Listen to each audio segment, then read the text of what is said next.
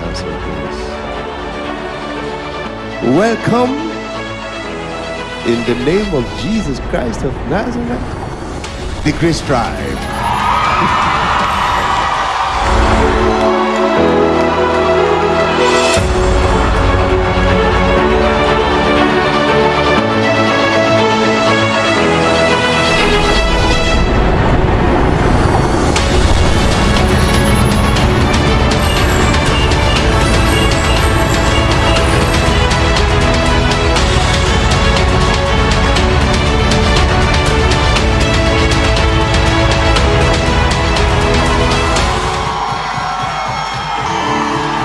Get ready for what is coming.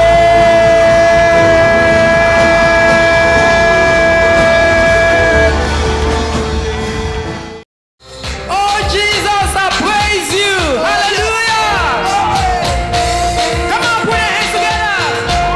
Hey, we praise you. We praise you. You are too much, God. You are an awesome God. We give you all the praise tonight.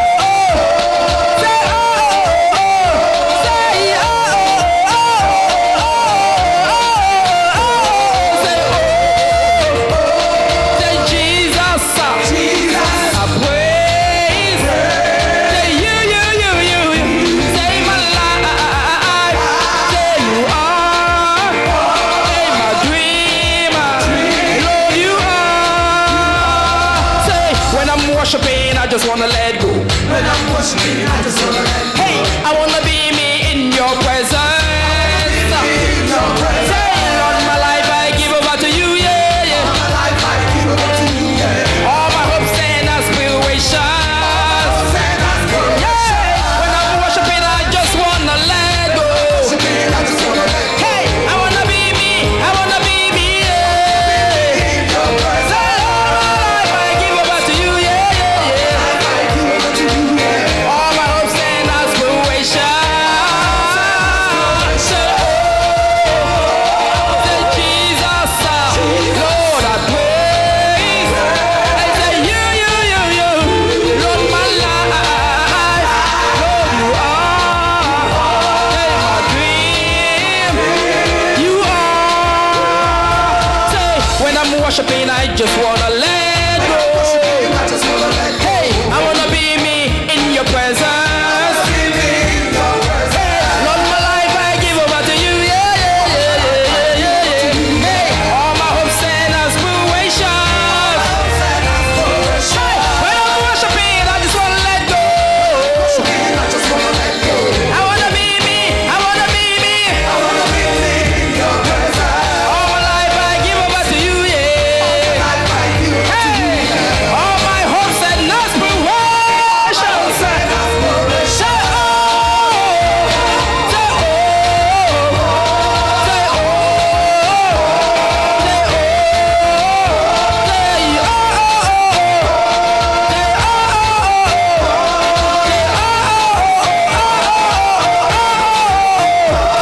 Say, when I'm worshiping, I just wanna let go.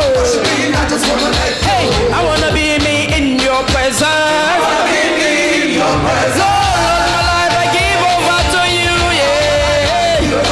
Say, all my hopes and aspirations. Say, when I'm worshiping, I just wanna let go. Say, I wanna be me in your presence. All my life I give over to you, over to you, over to you.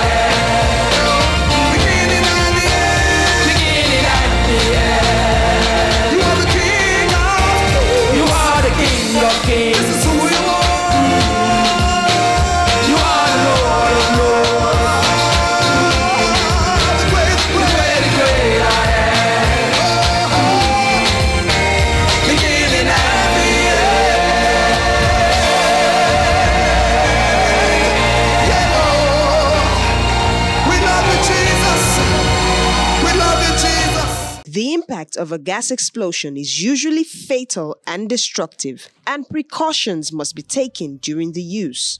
Brother Solomon almost had an experience that could have been costly. I want to thank God for his deliverance. That was last month. I was making stew. Before then, my wife came back, so she came back late. So after our dinner, I continued with the stew. I noticed when I was adding the curry and other things, the gas was smelling. The smell was obvious. I asked myself, is curry not smelling like gas? He went out to check. He heard the sound of gas escaping, and as he tried to stop the noise, this happened. So when I checked the gas head, the regulator, I noticed the noise was coming from there. So I quickly off the gas immediately. And when I touched the head, the regulator head, it didn't do boom, meaning there's a space. So I want to thank God for his safety at that moment. I was quick enough to react. I mean, when I mean react, to off the gas. Because I've seen the effect of gas on gas explosion on people, the damage is massive. So I want to thank God. And when I remember that my children were sleeping, and my wife also, she came back, she was tired and she was sleeping too. So I didn't even tell her because she's not aware.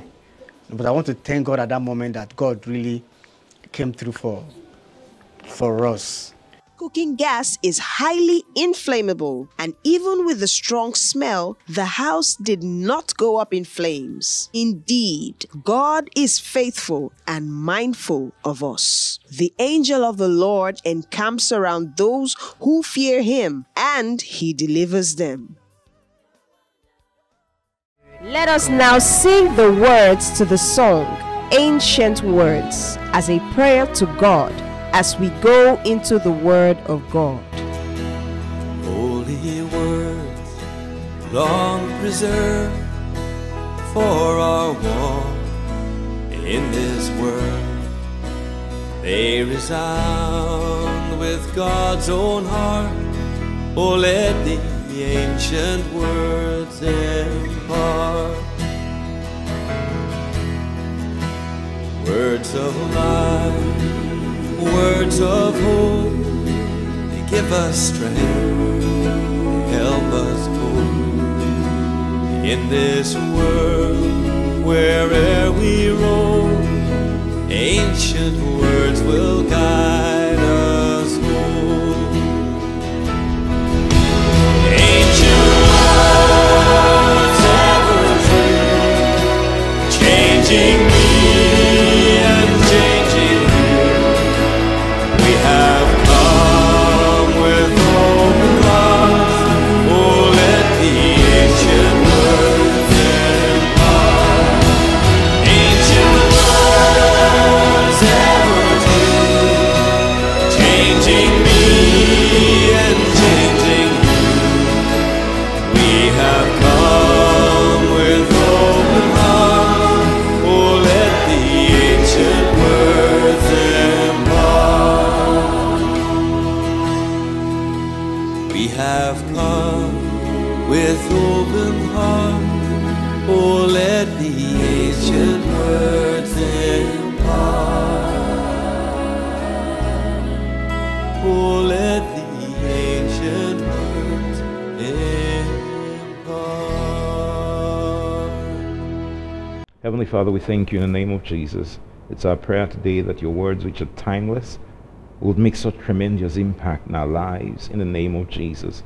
And for these, I say thank you, and we're grateful. Let these words, Lord God, cause impact upon all that'll be a part of this meeting now, online, and everyone that'll be a part of the meeting hereafter, in Jesus' name. Thank you, precious Lord, in Jesus' name.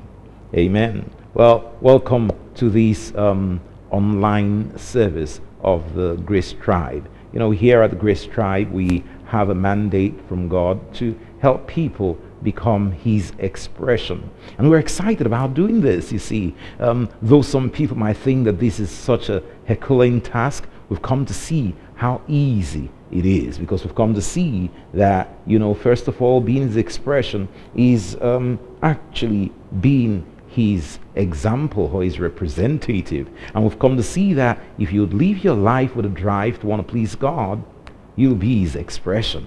That's all. And that's the reason why we teach the way we do. Is the reason why we preach the way we do, our conduct our services like we have them. And you know, if ever you have the opportunity to come to the Lagos area, you know, or you're in the Lagos area, we're giving you an open invitation to come visit with us. We'll do our best to make you feel right at home. All right. Now, this evening, we want to talk about something very interesting. I titled it "The Evangelist from Hell."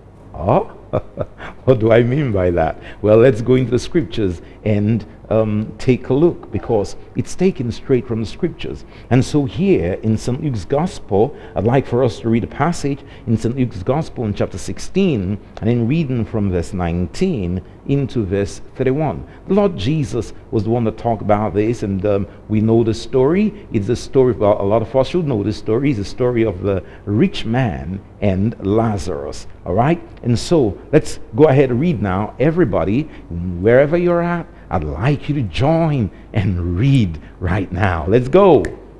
There was a certain rich man which was clothed in purple and fine linen, and he fed sumptuously every day. And there was a certain beggar named Lazarus, which was laid at his gate full of sores, and desiring to be fed with the crumbs which fell from the rich man's table. Moreover, the dogs came and licked his sores. And it came to pass that the beggar died and was carried by the angels into Abraham's bosom. The rich man also died and was buried. And in hell he lifted up his eyes, and being in torments, and seeth Abraham afar off, and Lazarus in his bosom. And he cried and said, Father Abraham, have mercy on me, and send Lazarus, that he may dip the tip of his finger in water and cool my tongue, for I am tormented in this flame. But Abraham said, Son, remember that thou in thy lifetime receivest thy good things, and likewise Lazarus evil things. But now he is comforted, and thou art tormented.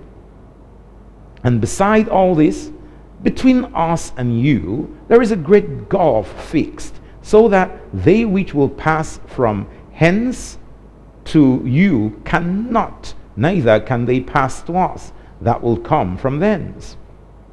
Then he said, I pray thee therefore, Father, that thou wouldest send him to my father's house. For I have 5 brethren, that he may testify unto them, lest they also come into this place of torment.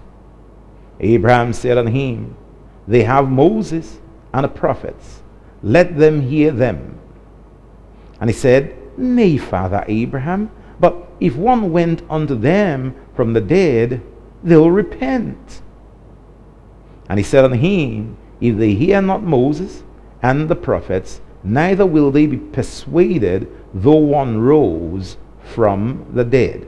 And now here, you know, Lord Jesus tells of this particular story. Now, this is not just a parable, this is a real account, because he said there was a certain rich man. Every time Lord Jesus will tell a parable, and then the Bible will say, and he spoke a parable unto them in this wise. But this, he was speaking specifically of an individual. There was a rich man. This rich man was a real individual. And then also there was a real guy named Lazarus. Now, unfortunately, many people think that, you know, and such an erroneous thought, the thing that, you know, when an individual is rich, then the person is a candidate to go to hell. That's not necessarily the case. And it is also an error for one to think that every poor person, or because somebody's poor, then the person, you know, is going to heaven.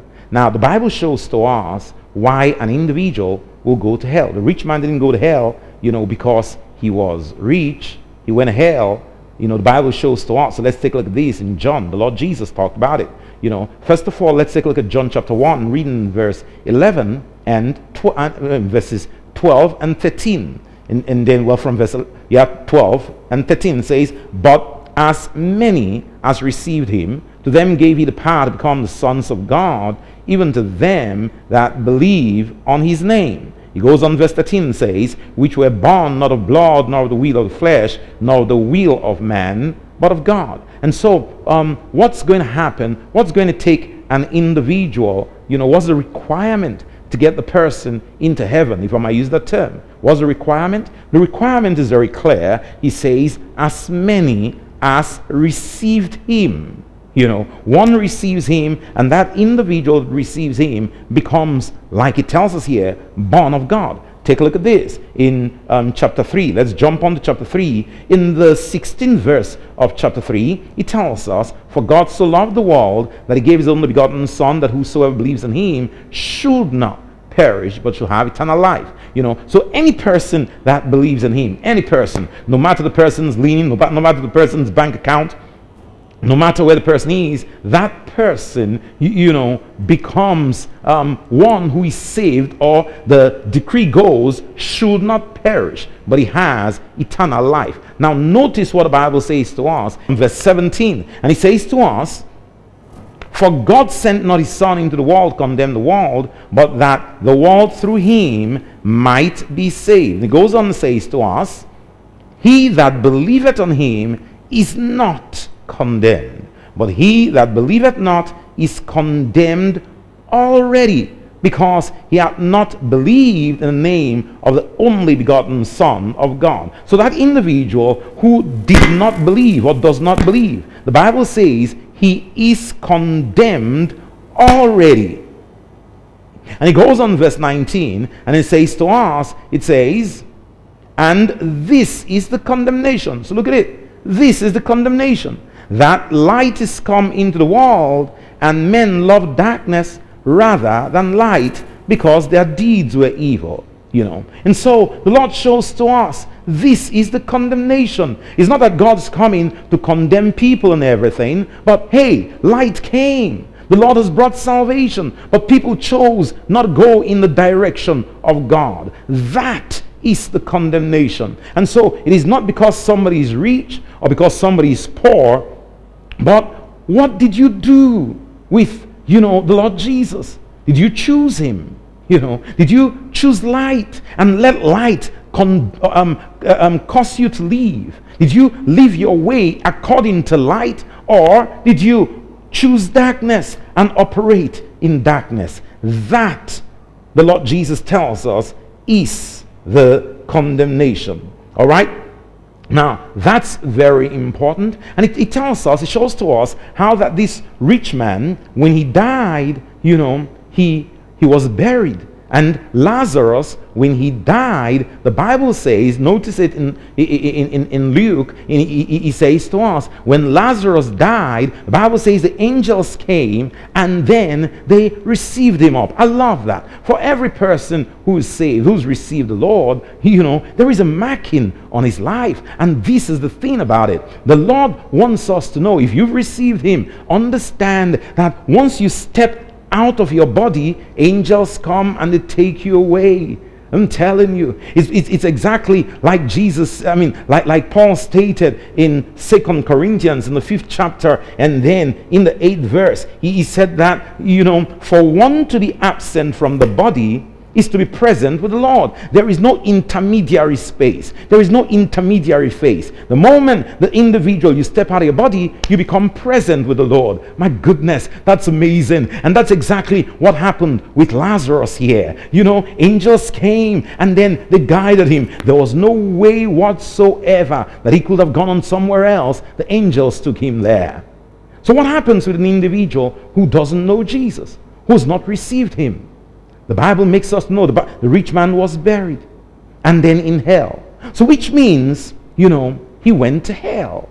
You know, now that doesn't mean that you have to be buried before you go to hell. No, once you step out of your body, your body falls down and it dies, and that's what it is that we say here in time. We say people die. you know. And so once your spirit goes, the real essence of the individual, the real you, steps out of the body. You know, the body stays on down. Now, where does that real you go? We found out that for the one who's saved and who's received Jesus, he goes to the Lord. But the one who is not, notice something the Bible says here in Isaiah and gives us real insight, you know, into this in Isaiah. And it tells us in chapter 14 of Isaiah and in verse 9, it says, hell from beneath is moved for thee to meet thee at thy coming. You know, it says hell from beneath. And so when an individual passes, the Bible lets us know that, you know, the guy doesn't even have the choice to say, oh, I'm going to go to heaven or something. You know, it says hell from beneath comes up to receive the individual. Now, here is something we must all understand from this passage. I believe that God wants us to notice a number of things. And I want us to notice a number of things here. The very first thing I want us to notice is that this passage is showing to us that hell is a real place. Hell is not, you know, like people will say, hell is here on the earth. Hell, you know, heaven is here on the earth. That's not true. There is a real heaven and there is a real hell. The Bible says in hell the rich man lifted up his eyes. You see, so it's a real place in hell. Okay, and there are certain things about hell. The Bible says that there is great torment there. When you read in the scriptures certain things about hell, it shows to us that the fires in that place, they don't burn out. That it's unquenchable. It doesn't quench. You know, the Bible also shows to us that there are worms, you know, in hell, and that, you know, the worms don't die. I believe that these worms are like maggots or something, you know, and they just walk tormenting individuals and all of that, eating through people, yet not consuming to the end, as it were, you know, not wasting away, but just tormenting and tormenting and tormenting, you know. And then something else we know there is that the thirst, that people can get hungry and people can get thirsty. And the thirst of the place is horrendous. It is so horrendous that the Bible tells us that this rich man, you know, his plea was for Lazarus to dip the tip of his finger and then on water and come, just, can you imagine? Less than a drop of water is the desire. And so that his thirst will be quenched. Yet that is not being quenched. What a horrible place, you know. And that's where the guy found himself. Now this is where any person who doesn't know the Lord goes to. And a strange thing according to scriptures is that hell is not even the, permit me to use the term, baddest of the places, you know. And the Bible talks about hell and death being cast into the lake of fire. There is something even more terrible than hell.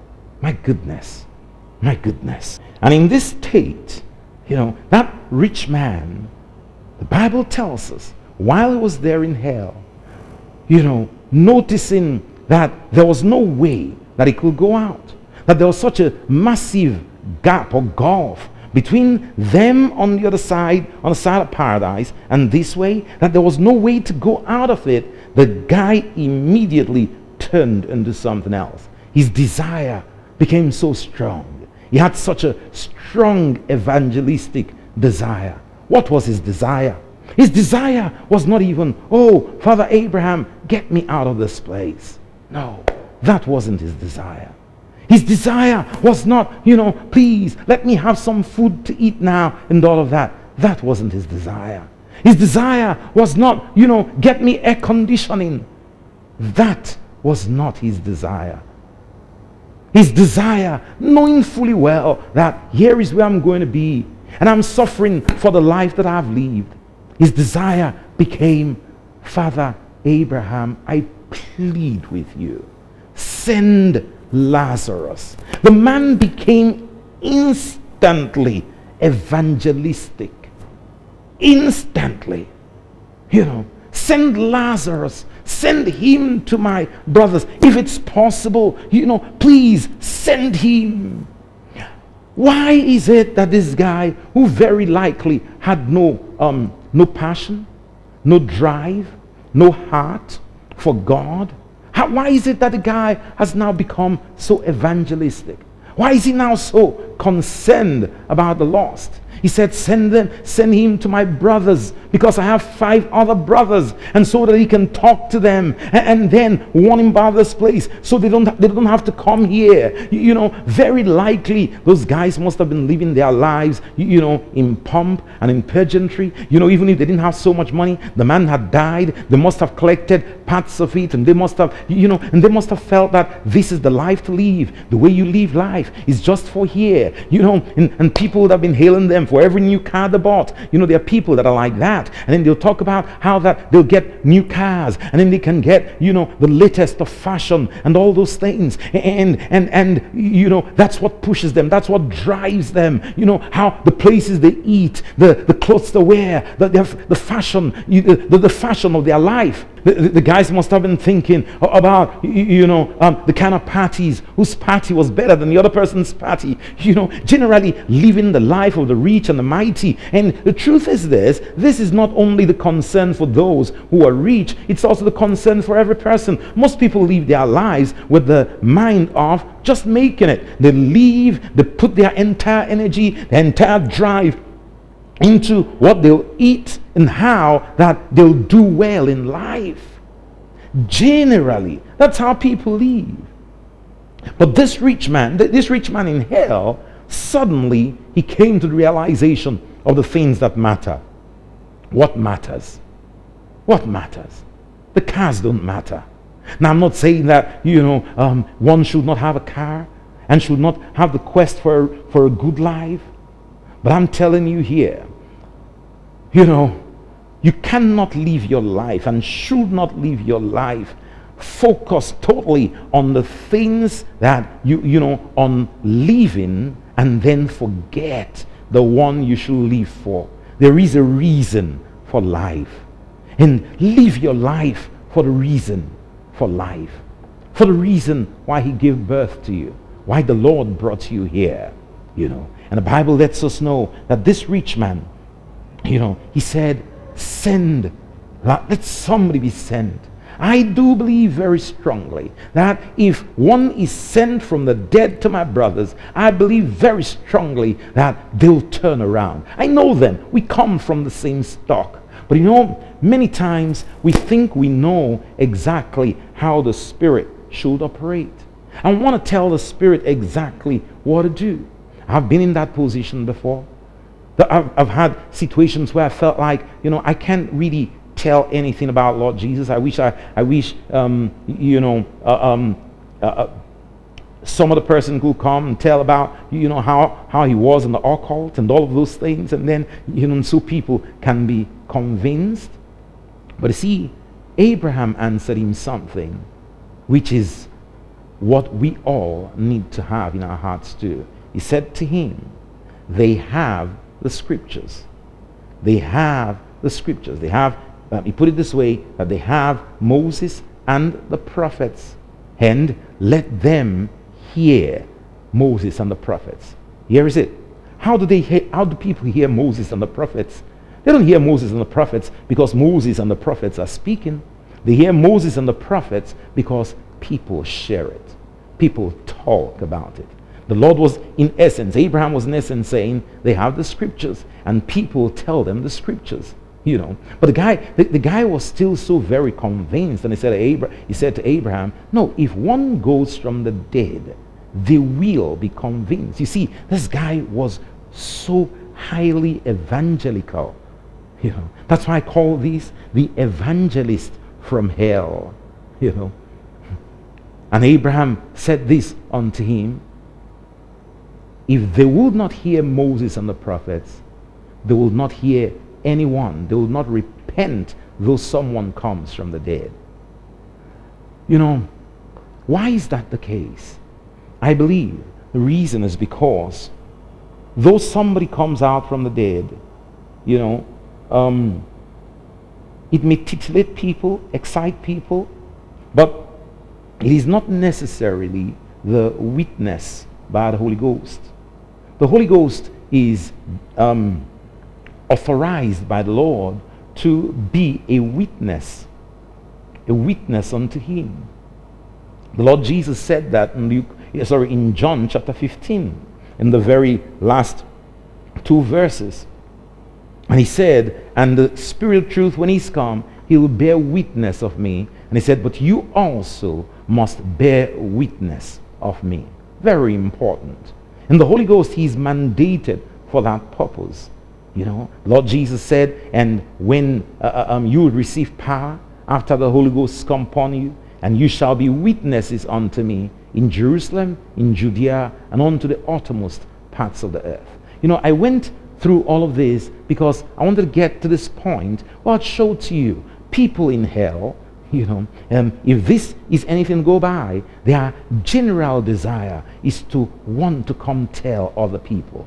Listen, save yourself from this place. There is a place like this. You know, in essence, what this means is that the most sought after job, the most sought after assignment for the people in hell is to want to preach, to tell, to say it unto every person. And you know what? The most, unfortunately, none of them can do it. They had their time in life. Most of them disdained it. Most of them didn't take it as anything. And that's the reason why they landed in hell. You know, they refused the message. The Bible says to all that received him. So they refused the message. Light came, and then they didn't embrace light. People would have told them about light. They might have thought about it as just an ordinary, simple thing that doesn't matter. Maybe for weaklings, you know. And then they find themselves in hell. Now, don't be an individual who gets there to experience before you now realize that this is the truth. Don't be that individual, okay? And the Bible tells us that he pleaded, let one go. So this is the most sought after responsibility, you know, but none of them can get it, not one. However, while we're here in time, the most important job, maybe the number one thing that God wants for everybody to do is to be that evangelist, to be telling it and then to be making sure that other people are telling it. So we find the Lord Jesus say in Luke, in the 10th chapter and in the 2nd verse, and he said, the harvest truly is plenteous, plentiful, great harvest, but the laborers are few. And he said, pray ye therefore the Lord of the harvest that he might send laborers into his harvest field. So we find here God speaking unto us and then saying unto us that, hey, you know what? While you're here, you need to take this seriously. More people need to be involved with this. It's not enough that you are telling about the Lord and showing people his direction. You need know what it is to make other people do the same thing. Believers must understand this. Two things we must be doing in life. Number one, we must be urging people to turn to the Lord, turn from darkness to light. We must be showing people the way of life. We must be showing people how not to go to hell, to save themselves from that place. We must be letting them know about Lazarus and then the rich man. We must be letting them know that they should escape from this place of great torment by following the light, by choosing the light, by going in the direction of the Lord. We must be doing that. But not just that, we also must be very, very involved, working with God for other laborers, to be in the field. The Lord Jesus said, pray ye the Lord of the harvest that he might send forth laborers into his harvest field. That means that get involved in the recruiting of laborers. That means that let it be a very important prayer point to you. Let it be one of the important things in your life. Let it be on your to-do list. Let it be in your purpose. You know, let it be one of the things that drives you in life. What is that should drive you? making other people laborers. Live your life in such a way that people will want to be laborers. May nobody want to pull back away from God or serving him because of you. Live your life. Make the work beautiful. Make Jesus beautiful before people. Make Jesus attractive by the way you serve him and by the way you live for him. Don't serve Jesus with a frown, with a sad look, with an attitude of like, you're being beaten. No. The greatest, maybe the highest privilege one can ever have in life is to live your life for him, to speak about him, to preach, to tell about him, and tell the things that he's done in your life. Oh boy, may you know that this is a great privilege, and may you live your life that way. May we not get into eternity before we recognize the things that are important. It's because it is only in time you can make the adjustments that will define eternity. When you're in eternity, you can only look back in regret. May regret not be the stock of your life.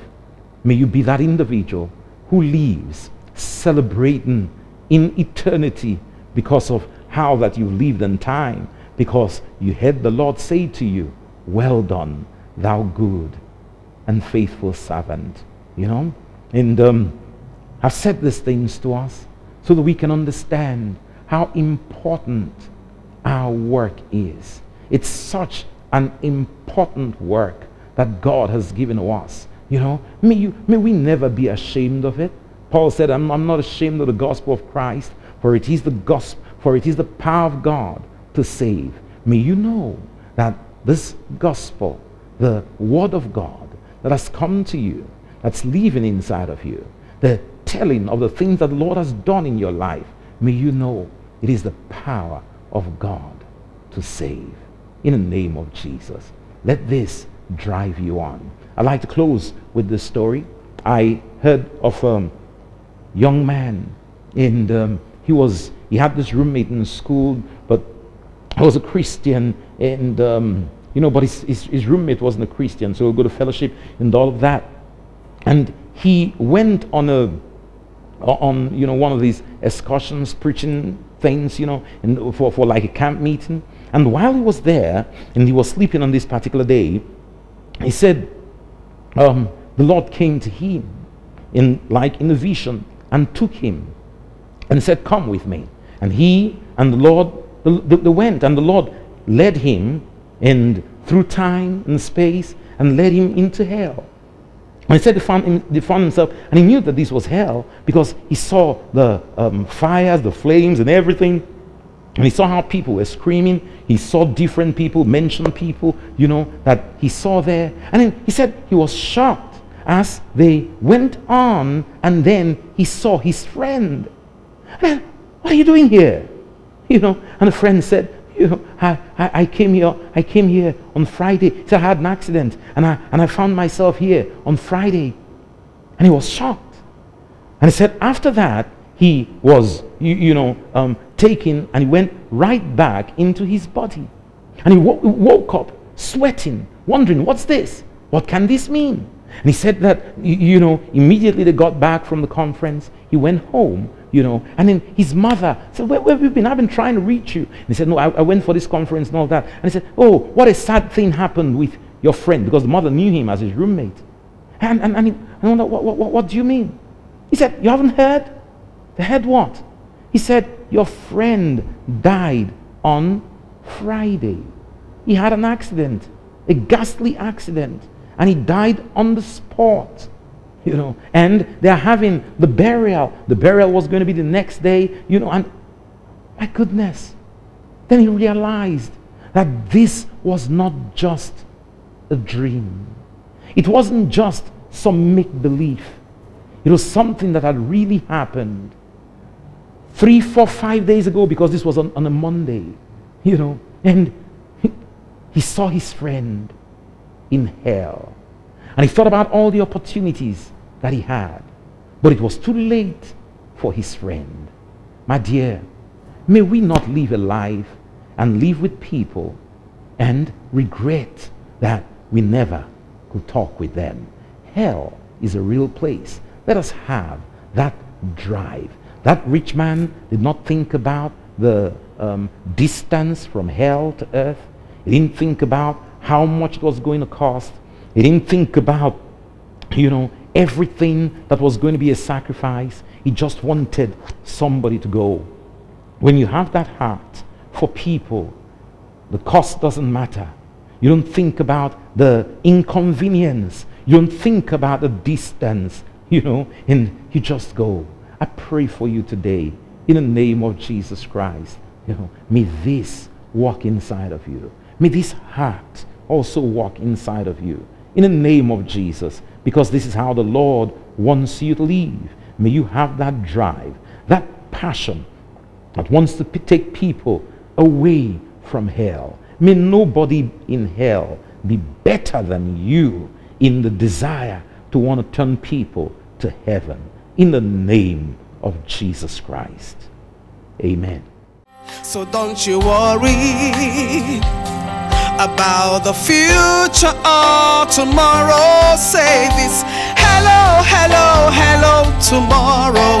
I'm not afraid of you anymore. Say hello, hello, hello, future. You belong to me, you work for my good. Say hello, hello, hello, tomorrow. I'm not afraid of you anymore. Say hello, hello, hello, future. You belong to me, you work for my good.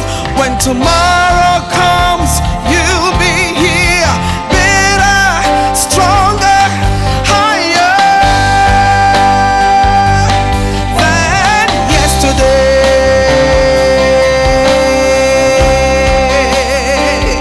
See, you don't know the way the baby grows in a womb. It's a mystery. People trying hard to unravel in the same vein. It's everything that God is doing. So don't you worry about the future or tomorrow. Say hello, hello, hello, tomorrow.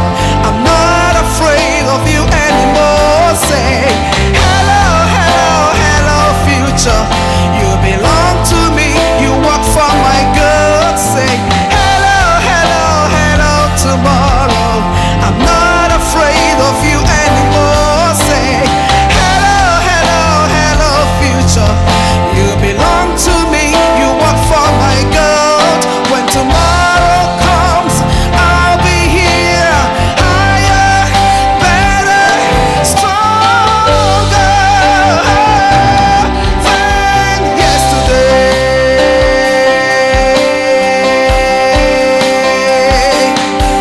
So lay it down, lay it down, lay it down, the cares of tomorrow.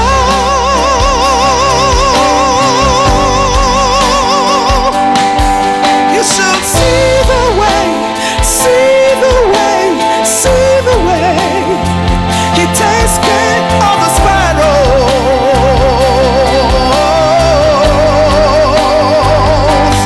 So just lay it down, lay it down, lay it down, the cares of tomorrow.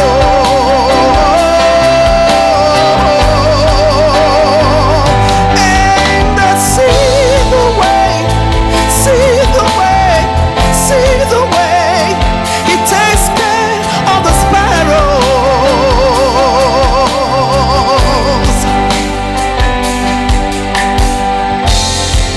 Just say hello tomorrow. Say I'm not afraid of you anymore, because God takes care of the sparrows. He takes care of you. Hallelujah. Yeah. Oh. Hello, hello, hello, tomorrow. I'm not afraid of you anymore. Say hello, hello, hello, future. You belong to me, you work for my good. Say hello, hello, hello, tomorrow. I'm not afraid of you anymore. Say hello, hello, hello, future. You belong to me, you work for my good. When tomorrow comes, you'll be here, better, stronger,